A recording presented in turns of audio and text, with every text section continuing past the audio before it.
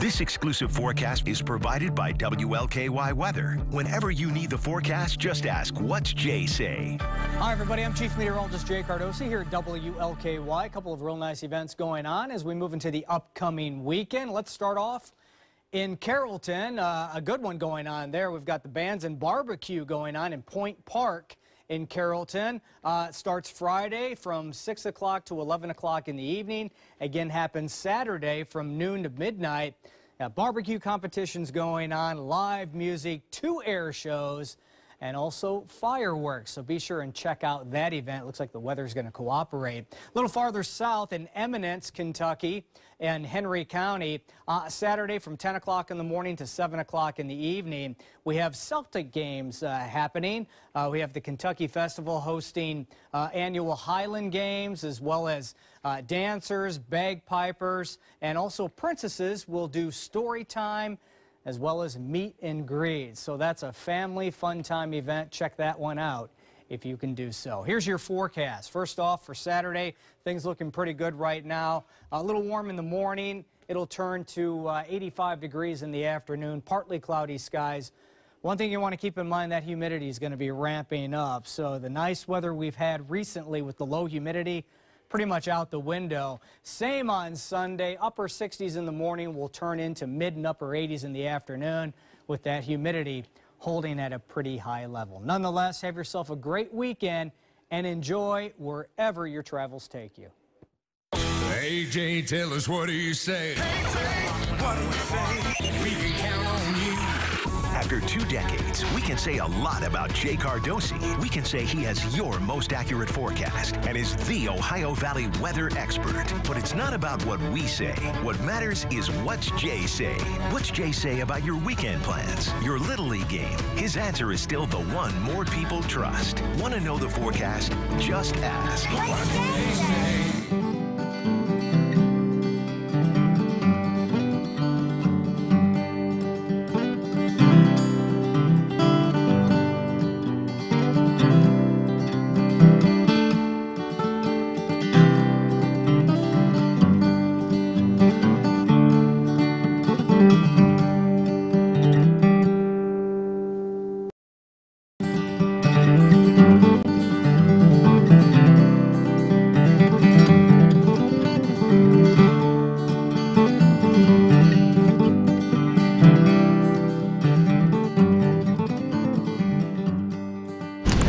And a pleasant good morning here on Works 96.7 WORX. Welcome to Coach's Corner, live from the McDonald's on Madison's Hilltop here on Clifty Drive, right across the street from Madison Consolidated High School.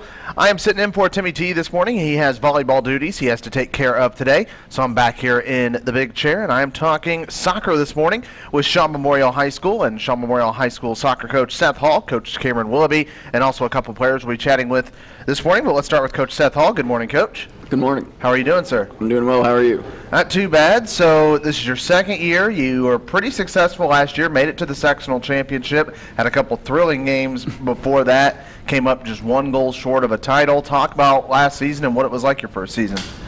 Well, it was a learning experience. It was my first time coaching in the boys varsity level. I think a lot of people found us fairly successful last year. I don't think we were quite as successful as I would have liked to have been, not just in the sectionals, but during the season as well. I would have liked to have seen a few more wins. Sure. But when you look at coaching, though, whenever you take over, it's always tough as a first-year head coach. So what are some of the difficulties you faced last year, and how did you get better, and what did you take that going into this year? I think it was, most of my difficulty was with morale issues, I guess, getting my team convinced that we can win games. Mm-hmm. It's a similar difficulty, I think, this year. But I think we're getting a little bit closer this year. We've got a little bit more excitement towards the games. But we've just got a little bit less experience. Well, and I was going to mention about that. When I saw you all earlier in the week, I think there is young talent there, but there's the emphasis there. It's very, very young. And when you have such a young team, how important are seniors, and what do you do with these freshmen? Because especially when they have to jump in and have a lot of playing time. Seniors are very important. because everybody else kind of looks up to them, whether they realize it or not. People are looking to them for advice and all this stuff, soccer field and off the field, all that stuff. So they're very important in leading. This year we've got 2 great seniors, not a lot of seniors, but they're 2 great seniors, so they've been really helpful so far this year. And, when you see all this young talent, and then you and I have talked, there's more talent coming up in the in the years to come, even after this year in the junior high level, how important is it for a program like this to stay successful? How important is the junior high program? It's very important because if you have big, good junior high numbers, that helps promote those kids in playing into high school. Yeah. And if you have a big team, there's more competition on the team for those starting positions, and that just the more competition in practice is good. And this season so far, talk about what you've seen from your team this season, how everything's gone. The season's been kind of rough so far, and it's not because we're bad. We are skilled, but again, we're kind of young, and there's a learning curve. We didn't start out the year with a whole lot of trained defenders, and so that's something we're still kind of working on getting our head around a little bit. But Joe's been helpful back there in the goal with helping out the defense, telling them where to go, who to mark up, and all that. And again, that goes back to the whole senior leadership, is he's encouraging and he is being a mentor to these freshmen. Yes. And when you look at a team like Shaw, you all are in the ORVC, so you have to play each ORVC school twice. That's 12 games. But then you have 4 non-conference games against Scottsburg, Seymour, Jennings County, and South Dearborn. I want to ask you this personally. For example, a school like Seymour. Seymour is awesome. They are possibly one of the top team or one of the top 2 teams in the Hoosier Hills Conference. Why put a team like that on your schedule? It's important to play teams that are skilled year in, year out, because it helps your team notice what they need to build towards to even compete at that level. If you're just playing teams that aren't overly skilled, don't know what they're doing, yeah, you can beat them all you want to, but you're not really learning anything if they're making it easy for you. You need to play teams that are better than you so you can improve. So you like the idea of playing Seymour every year? Yes. Well, and you play a team like Seymour, Madison is here. Would you ever want to play Madison in a regular season game? I would like to play Madison in a regular season game. I think it'd be good just because, I think the kids would really get into that competitive spirit of it. I'd like to play more better teams. If we could play just each team in the ORVC once, I think that'd be great, and just fill out the rest of our schedule with tougher teams. I feel like that's a broken record that I keep hearing over and over again. Yeah. Well, and this year you've won a couple games. You have done well with this team, and the team has shown flashes of improvement. But I know one thing, when you and I spoke earlier in the week, you said sometimes effort is what bothers you, and they don't always show effort. Yes, and that's kind of the morale kind of issue that I had last year and kind of this year, and I think they're not all entirely sure that they can win. We're skilled and we're good, and we play really well we'll play really well for 70 minutes, and then we'll just play really bad for 10 minutes and get 4 or 5 goals scored on us in those 10 minutes because, we got a goal scored on us, we're going to give up now for 10 minutes. Yeah. Well, and something like that, like when I saw you earlier in the week, there was a goal in the second half, and I felt like when that happened, the team kind of fell flat. How important is it then for a senior like Joe or a senior like Brian, as you and I talked about, for them to try to keep the team up? Because at the end of the day, really the energy starts with them. Yeah, it does. It would be really nice to, not even from them, but from anybody on the field, when a goal gets scored on you, to pick your heads up and try to lift your team up and get you motivated to get that goal back. Because if everybody just goes ahead and puts their heads down and gets sad and complaining because they screwed up and they got a goal scored on us, and you're not fixing the problem, you're compounding it. So you've done okay so far this season. Talk about the rest of the season and what's your outlook for the rest of the year. I'd really just like to see more consistency from the team throughout the entire 80 minutes.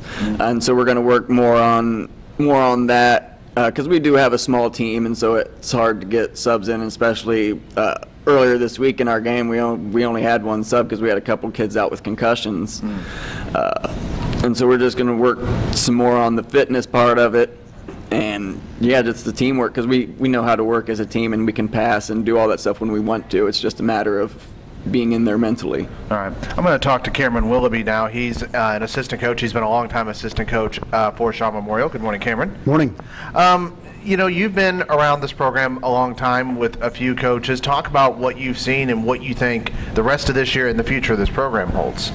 As a program, we've been around for a long time. I think we're in our 25th, we're in 28, 29 years now as a program. So we've been around in the town for a long time. We've had ups and downs throughout the years. I mean, when I started coaching my first 2 years, I think we had up to 33 kids on the team.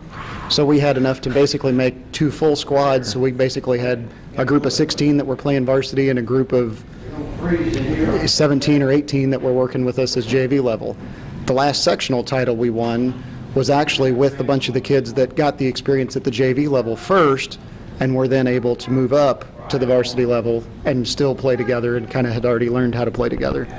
So when Seth talks about the importance of the junior high program, I agree. It's not only the junior high program, but also if we get the numbers, even if we go play 8-on-8 JV against teams, it's still helpful for those guys to get the playing experience. Absolutely. It doesn't matter who's on the field, because how you, A, keep kids interested, and also B, just how they get better. Without JV, a lot of times that's when you start seeing teams, you'll have 12 or 13 really good ones, but then when you have to put a sub in, suddenly there's a significant drop-off.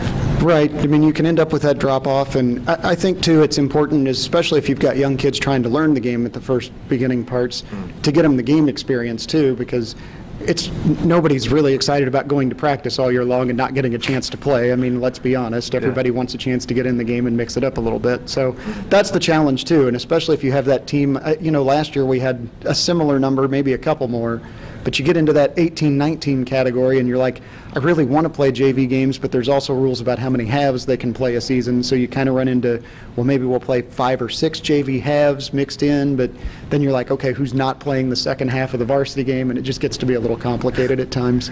Out there, as an official of this sport, I hear players get frustrated. I hear coaches get frustrated.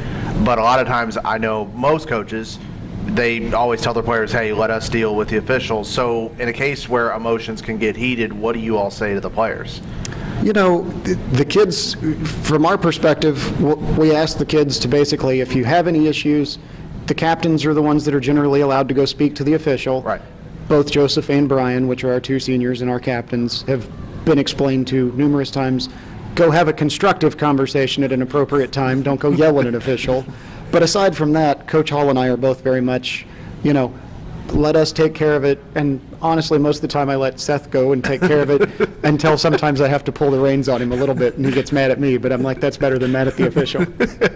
One of my jobs to keep him from getting cards. With me this morning, I have a senior, captain and goalkeeper Joe Lyle. Good morning, Joe. Good morning. How are you doing, sir? Good, how are you? Not too bad. So let's start. You've been playing goalie since you were a freshman. Yes. You won a sectional title your freshman year, correct? Yes. You start off with such a high like that, and because it is. I was able to win one, and it is a great feeling when that happens. Right.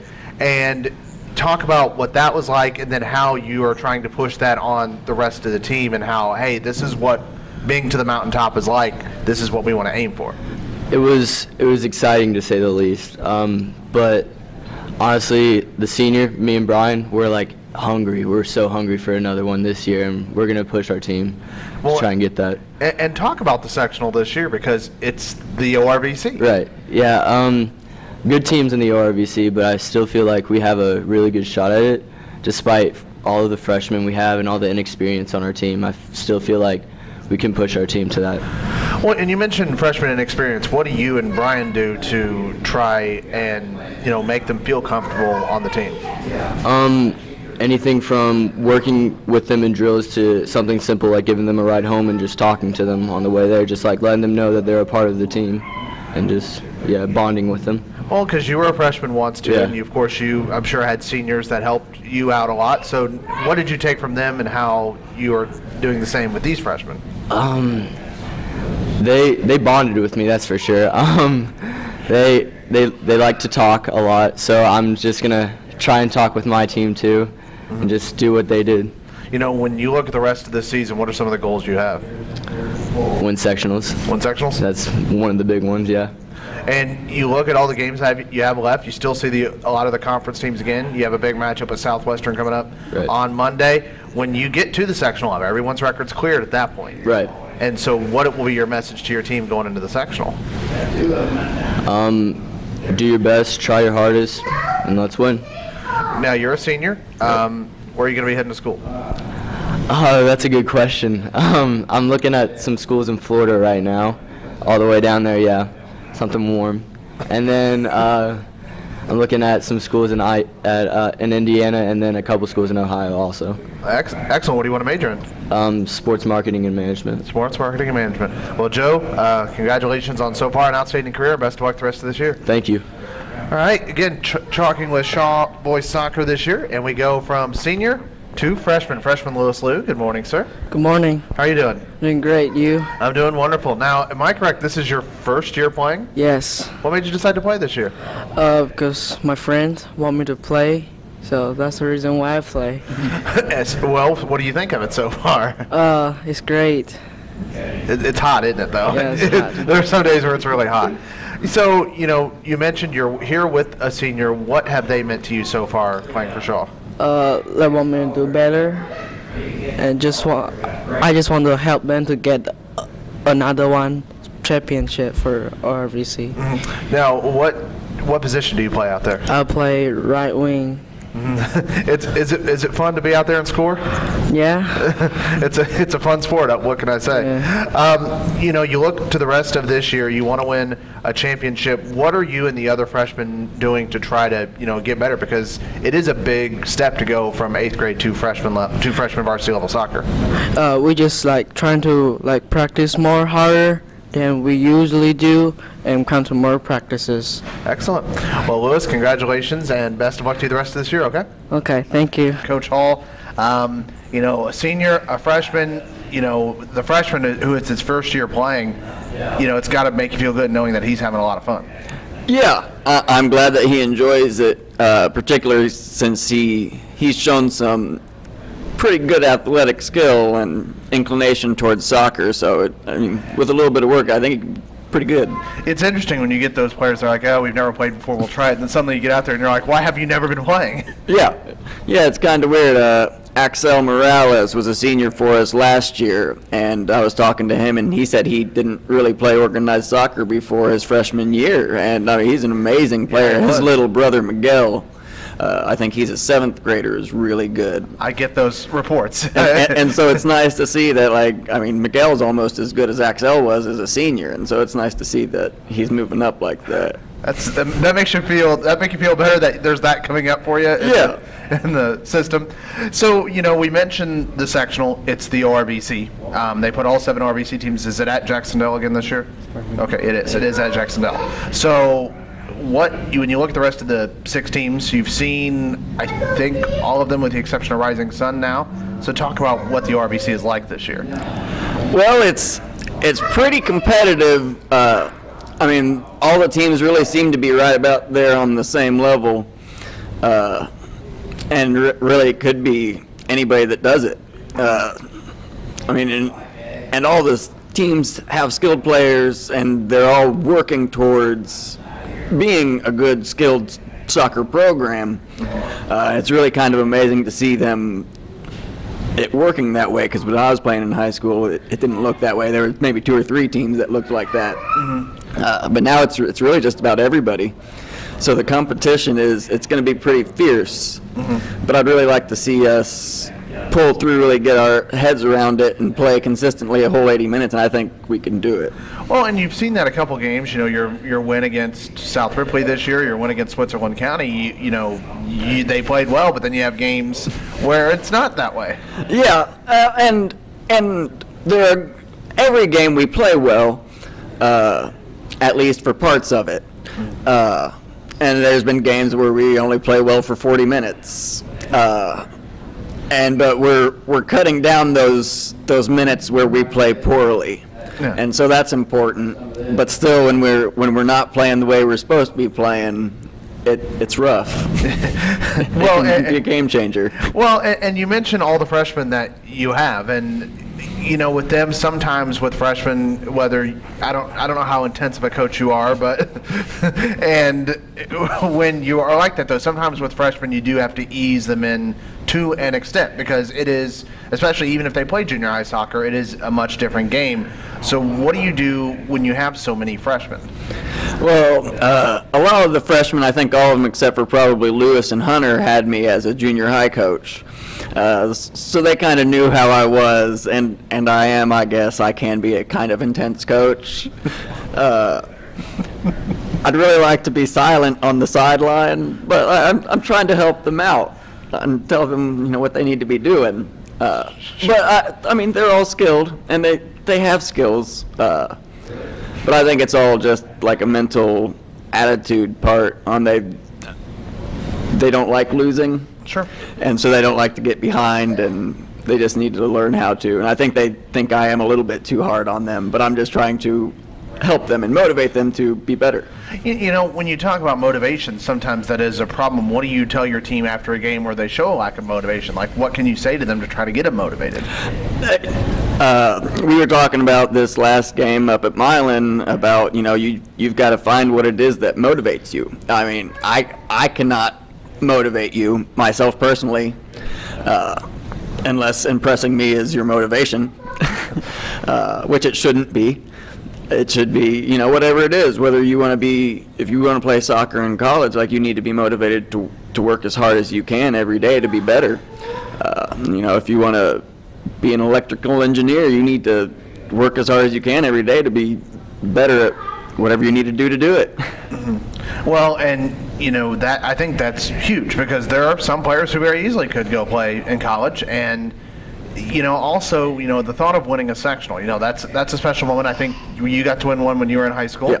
And you got to win conference titles in high school as well. So, you know how it is. Translating that to your players, though, sometimes can be difficult. Yeah, and my motivation always on the soccer field was wanting to win. And I think our other coach, Grell Blanchard, he mentioned that was his motivation to win. Motivation always was he wanted to win. And that is still my motivation. Like, that's why we're out here. I mean, yes, we want to have fun, and we want to become better, Mm-hmm. but ultimately you don't want to. Yeah, you want to win. You don't want to go out there and lose, and you want to win every game. Let's talk with Coach Willoughby here real quick. You hear Coach Hall talk. What do you do when you're on the sideline when it comes to the players and the motivation? There's always a balance there between, and it's different depending on who you're coaching with. I mean, I've learned over the course of time when I was coaching with Pat and Kevin Stack, it was kind of one set of things that I was kind of responsible for. Coaching with Jason Pattison was a little different. Mm-hmm. Coaching with Seth Hall is a little different. So, I mean, you kind of have to figure out what your role is in the coaching staff. I've been fortunate to be a part of 3 different coaching staffs. At times it's trying to explain to the ones, especially when you have the inexperience, it's finding out, do you have questions, or are you just not asking the questions because you don't understand positionally where you need to be or what your job is? And I think sometimes they get a little intimidated of going to a head coach and asking, hey, I'm not really sure what I'm supposed to do. Can you explain that again? Because they're afraid he's going to get mad, which Right. I don't really think is the case, but sometimes there is that stigma of, I don't want to tell the head coach I don't know what I'm doing. So I try to be that kind of, okay, sounding board. Do you really not get it? Do you see this? Do you see that? Just trying to walk them through situations to get them where they need to be. Well, and you've seen potential from this team, and do you think they have what it takes to win the sectional at the end of the year? If we put everything together and play a solid 80 minutes of soccer, we can compete with anybody that we've played against. Our trouble, like Coach said, is we have these lapses sometimes it can be 10 minutes, and we let in 3 goals. Sometimes we've had enough positive in the game to overcome that and win us a game 6-3 or win a game 4-1. But there's other times where you just don't quite have enough of the positive moments because, like we said, we're young, we're trying to fill in spots, so the scoring hasn't come quite as easily as we'd like to see this year. We're working on trying to get more shots off, which I know was a big focus of Coach the last couple weeks too. Excellent. Coach, let's hand it back to you. You have Southwestern coming up on Monday. They're a very good team. What else do you have coming up next week?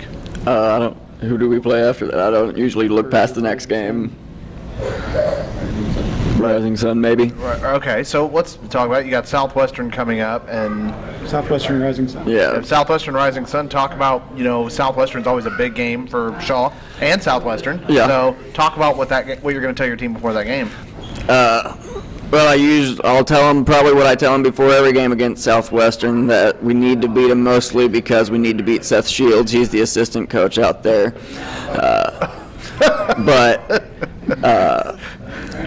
And I think he's also somehow related to Lewis. But I mean, we'll need to shoot more. I think that was one of our biggest downsides against Southwestern, was I think we only had like 6 shots the whole game, and it's really hard to win if you only got 6 shots. Yep. Especially when Southwestern's taken upwards of 30 shots. Yeah. You really can't be that one-sided, but we were controlling the ball. Parts of that game we were passing and holding the ball, and when we were doing that, it was fairly even matched that first half, and then that second half we let down, and it was one of the lapses. Yeah, exactly. So yeah, we've been more focused and we've been playing better since our first game with Southwestern. So I'm gonna tell them they can win, but they've got to go out and do it. It's on your home field too. Yeah, and hopefully that'll make it a little bit easier. Definitely. All right, well, Coach, anything else you want to add before we step away here? I don't think so. All right. Well, other than good luck to my team. Well, best of luck to you, and I appreciate you. Big thank you to Joe and Lewis for coming in this morning as well, guys. Thank you very much, Coach. I appreciate it. Thank you.